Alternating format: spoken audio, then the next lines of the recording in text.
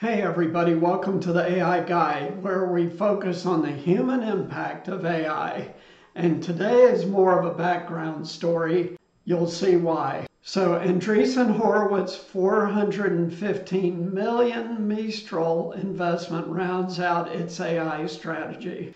So in case you guys aren't aware, Andreessen Horowitz is the preeminent venture capital firm in the world. And they invest in many different things, but like most VCs in the last 5 years, they have pivoted to AI. So we're going to hear more about what they've been up to.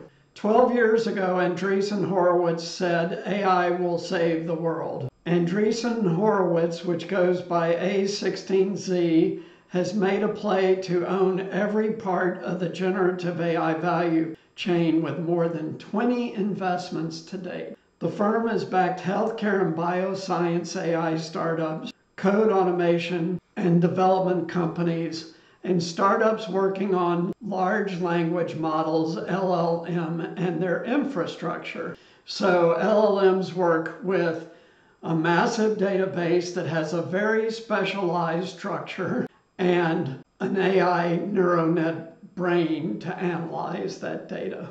The firm's latest investment, leading a 415 million Series A for Mistral AI at a reported $2 billion valuation, rounds out this AI strategy with A16Z's first bet on an open source large language model creator. So my viewers may remember from my TED AI videos done in October that there's a huge debate going on in the AI community between proprietary models like OpenAI and open source models. So Andreessen has made their first bet on open source with Mistral AI. Said Mark Andreessen, co-founder of Andreessen Horowitz, the Mistral investment open source AI should be allowed to freely proliferate and compete with both big AI companies and startups. There should be no regulatory barriers to open source whatsoever. So as you know from my prior videos, there's been a lot of regulation starting to come out to control the development and spread of AI. Why? Because it will have a serious human impact in many different ways. And what A16Z is saying is that this closed-end AI models, which no one understands how they work except the people at the companies that made it, should be regulated, but open source, which is freely available to everyone, should not be. And by the way, the majority of TED speakers were pushing hard for open source AI. Startups are embracing open source LLMs at the behest of their investors, as these models are more customizable and cheaper to deploy. OpenAI's ChatGPT and Anthropic's Claude have a licensing model that is very expensive. Investors like Andreessen claim that open source models will drive down costs and level the playing field, and that's basically the theme of the speakers at TED. To further support the development of open source models, A16Z launched a grant program in August of 2023, backing those working to create more open source models. A16Z is one of the most active investors in generative AI. In September, it invested in AI drug discovery specialist Inceptive's $100 million round, and in April, the firm led vector database startup Pinecone's $100 million Series B. Vector database, by the way, is the specific database type that LLMs use that I was referring to a couple of minutes ago. Despite a broader VC trend in which deals are primarily flowing to startups working on underlying technology powering AI, meaning LLMs, A16Z has also backed AI content creation startups, investing in Ideogram's $16.5 million seed round. So clearly, Andreessen has been at the focal point of AI for a while now.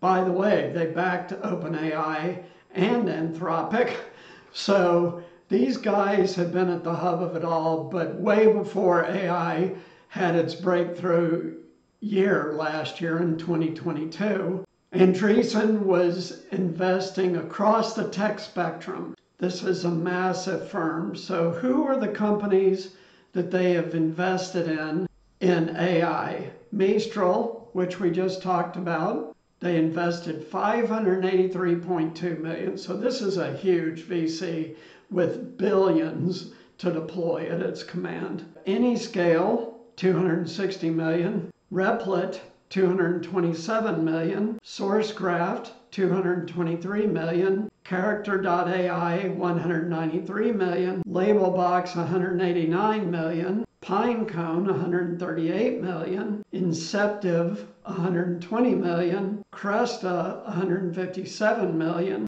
Big Hat Bioscience, $104 million.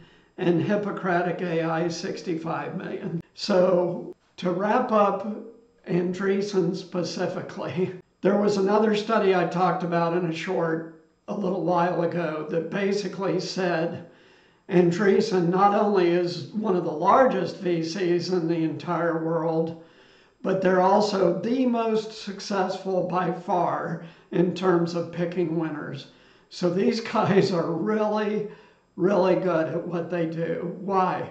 Because a normal VC firm, 90% of their investments will fail, 10% will be successful, but those 10% usually create enough value at exit to more than make up for the losses from the other 90%. This is why people start VC firms. However, Andreessen's success rate is at least 3 times more successful than the typical VC. At least 3 times. And it might be much more than that. So why is this important and why did I do this segment?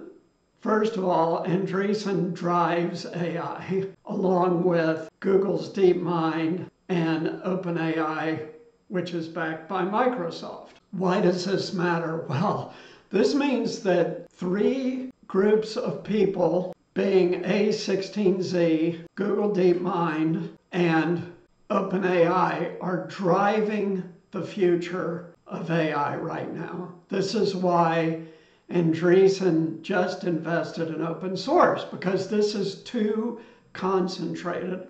It would concentrate enormous power in a very small number of companies, which is not good for the economy. It is not. There's 1 million studies on this. You can read about them. But people are now hoping that open source will act as a counterbalance, just as Mark Andreessen said, to this domination of AI by very few firms. So this is really important for us humans because these few huge companies do not care about the human impact. They do not. Open source is developed by a much broader segment of the population, many of whom do care about the human impact of AI. So this is really, really important stuff, and it's at the foundation of what AI will do in the economy. So thanks so much for tuning in. We'll see you next time. Please like, subscribe, and share. I really, really need that now. I'm over the 1,000 subscribers. I'm working on watch time. I really need your help on watch time by liking, subscribing, and sharing. So thanks so much. Take care. See you next time. Bye.